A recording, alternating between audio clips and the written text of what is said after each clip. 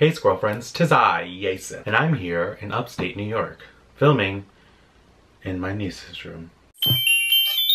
So last week I told you guys that I was coming here to New York and I was like super pumped about it. I'm so happy to be here. This current moment I'm in my niece's room, who, if you can't tell, oh I guess you can't really see that much, mess. So I'm on like a, what is this?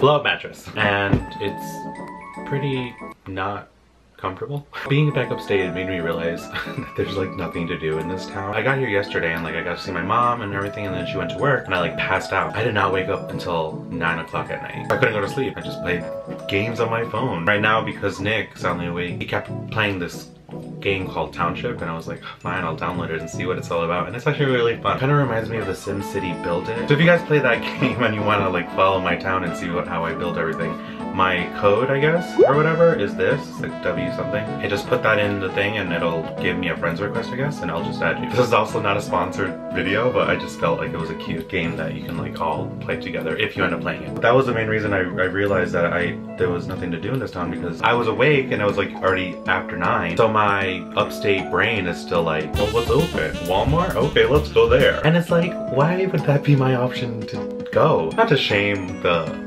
wonderful place I grew up in. It's just, I think living in New York City and then moving to Los Angeles, it's like, it's kind of hard to like live in an area like this for me. Oh my god, I sound so snobbish. For like me, I really do enjoy being able to spend a little time with my mother, and then my nieces and nephews, and my sister's here too, so it's nice to like see everyone all together. If you've been following me on Snapchat, you'll see a few videos that I've posted while I'm here. I think one of the hardest things for me when I moved to Los Angeles was like leaving my mother. And since I haven't seen her since February, it's been an amazing time to be able to be around her, you know?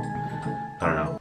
I just really love my mother. Anywho, I'm working all next week, so my next day off is Tuesday, which I'm hoping to go and unlock the space. You know how like YouTube has the space in New York? I want to be able to unlock it so I can like do things in the future there, but I need to actually have a purpose to do it. If there's anything you want me to do in the big YouTube space that you want to see from me, let me know in the comments below. There's a shed in my mom's backyard that has like a whole bunch of my stuff. So I was trying to go through that today and I like was sweating and it was like not pretty. And I found a lot of things that I just had to throw away because I was like, what? Who needs this broken anime figure that I had from Ranma back in the day? It's interesting how I am such a hoarder, because I'd be looking at it and I'm like, I can use this one day, and I'm like, literally, I have not seen or thought about this item in 5 years. Why am I thinking about it now just because I'm gonna throw it away?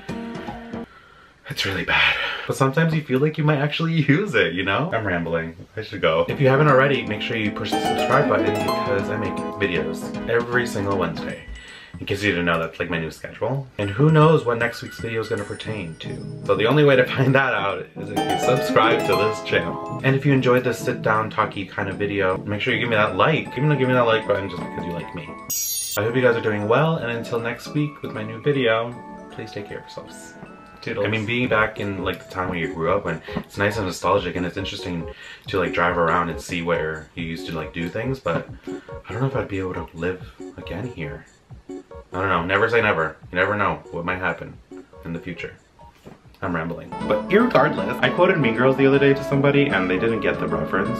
And then it made me think, am I old? Am I one of those people that are thinking, back in my day, we used to watch Mean Girls 20 times a week. We never did that. I'd like to say I did though. Why do you think I keep dyeing my hair? I'm trying to hold on to my youth.